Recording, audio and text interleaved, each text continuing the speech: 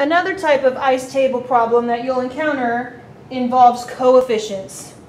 If your reaction that you're dealing with has coefficients, those coefficients need to be carried through into your ice table as well. So far, all the ones we've looked at have all been 1-to-1 to 1-to-1 ratios. But if you don't have a 1-to-1 ratio, that coefficient needs to be represented in the ice table as well.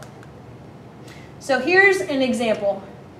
The equilibrium constant for this reaction, H2 plus I2, is in equilibrium with 2HI. And I'm telling you that the equilibrium constant is 54.3 at a given temperature.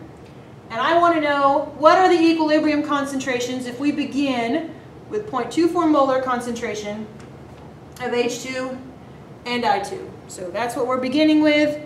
We don't know any information about the amount of HI. So here is my ice table. Initially, the concentration of H2 is 0.24. Initially, the concentration of I2 is 0.24. And since we don't know any information about HI initially, we're just going to assume that it's 0. Now we need to figure out what the change is going to be.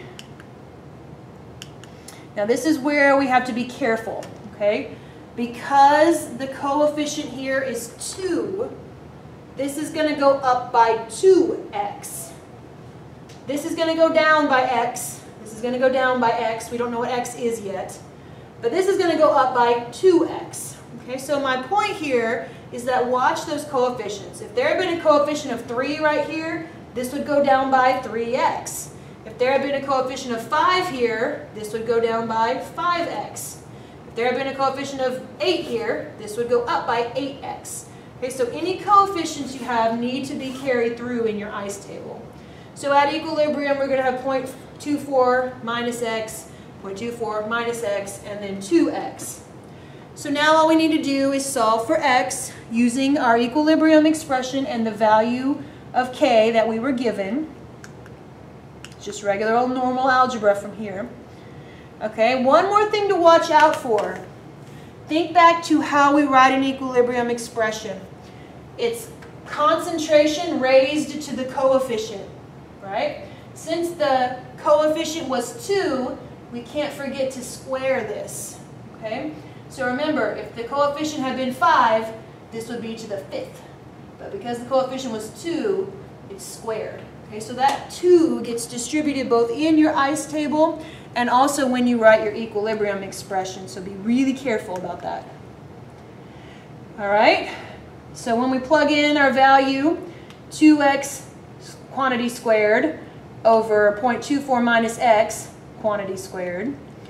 Again, when both the numerator and the denominator are both being squared, you can take the square root of both sides. However, if just the numerator is getting squared and the denominator isn't, you got to do it the long way. So just be careful. This is only a shortcut you can make if both the numerator and the denominator are being squared. But since they are, I can take the square root of both sides to solve for x. So the square root of 54.3 is equal to 2x over 0.24 minus x. And now I just do some rearranging, right? This quantity times itself gets quantity multiplied over here. And then I say 2x is equal to this portion, and then I rearrange it and solve for x. So x is equal to 0.189. If, by the way, you're getting lost in the arithmetic, you can email me. You can download the algebra review file from D2L. You can also go to chemistry tutoring and have someone help you with the arithmetic. And now we just plug into our ice table to get our equilibrium concentrations. So at equilibrium, those are my concentrations of H2 and I2, and that's my concentration of HI. And I'm now done.